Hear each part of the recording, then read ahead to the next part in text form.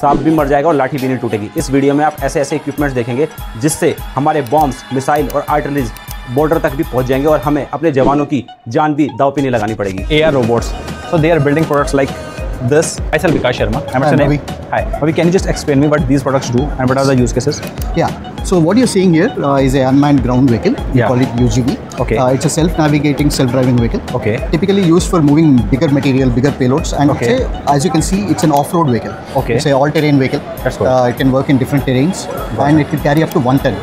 Capacity, really good capacity. And transport things that you need. Okay. So this we are supplying to Army, Air Force, and also to the private industries like mining and steel. What is this?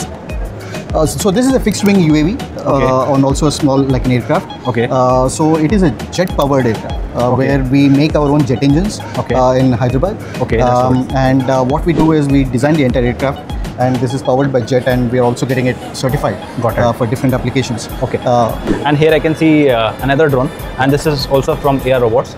So what is the USP of this particular? Yeah, so this is a surveillance drone, basically with 8 kg payload capacity. That's good. So it can take different payload with camera, and it's AI enabled to do any object identification, detection, and all these kind of features enabled into it.